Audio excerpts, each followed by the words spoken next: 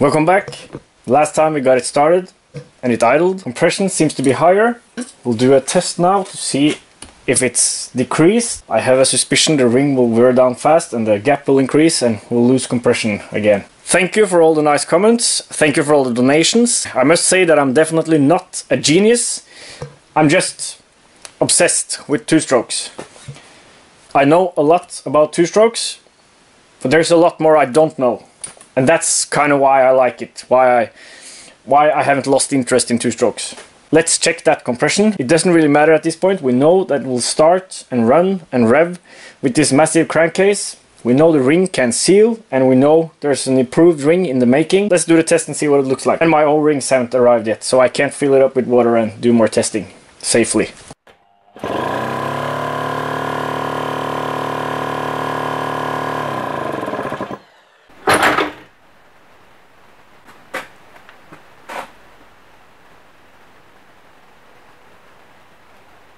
Compression remains the same, 75 psi,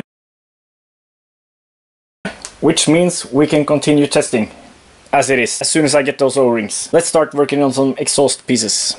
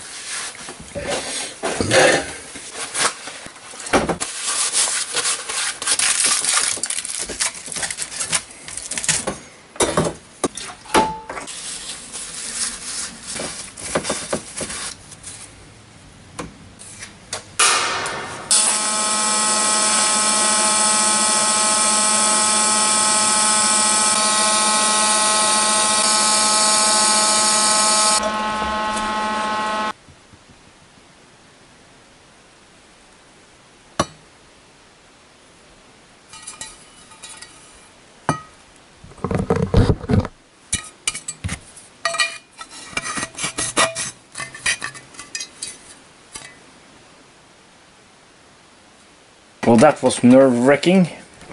I feel like I'm getting a hang of it now. So this one isn't much to write home about. Neither is this. But it's not that bad. Like, I'm so used to MIG welding, and you just travel along, but here you have to wait and you have to watch the puddle. And what I thought was the puddle isn't actually the puddle. It hadn't formed properly yet. When I understood that it has to form properly, things started working my way.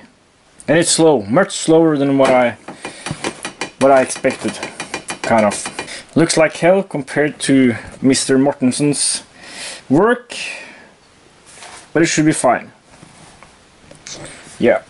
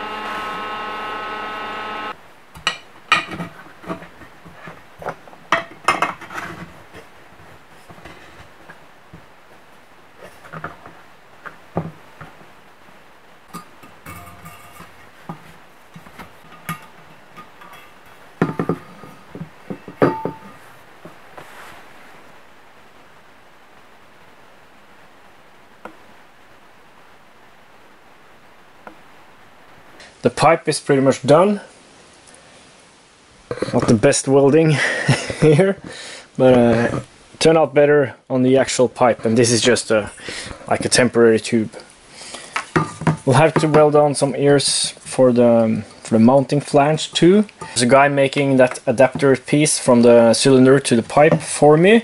More on that later, but I'll have to wait until that's ready before I weld on some eyes here, just to see where they need to be. Might notice the nickel plating stuff I've got here. It's not electroplating nickel, it's electroless nickel. Electroless nickel, when heat treated, is almost as hard as hard chrome. And I was thinking maybe we should do a test on the rings. It also deposits a really even surface, needs no machining after plating. Works without electricity versus my electroplating setup. Needs to be hot though. I think it's about 90 degrees Celsius. So and it needs to stay at that specific temperature for a couple of hours. So I think the best option is to buy one of those sous vide cookers, you know, where you slow cook food for a long time in a water bath. So that's what I'm gonna do. See if we can make these rings harder for testing purposes. It's Sunday today in Norway. Had it been any other day of the week, I would have bought that cooker and performed the test. Before we end this video, here's my injection test bench for the injection setup. I haven't run it since that video where I built it and tested the injection setup.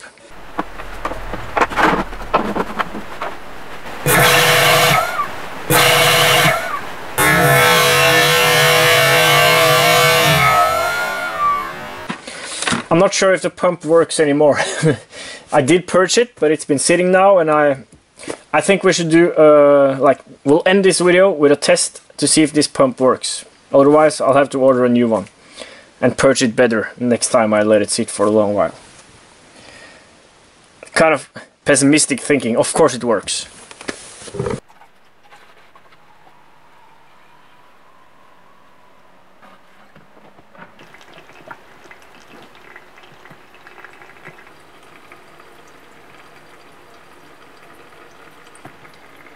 Just making a whining noise.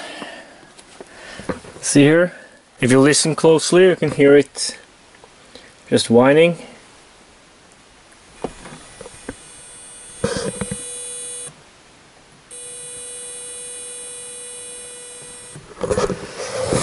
So methanol and nitromethane probably killed it. I didn't purge it good enough last year.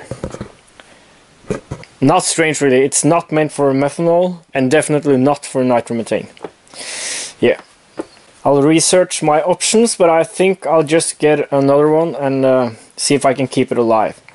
If they last long enough for a week at Bonneville, that's okay. See you next time.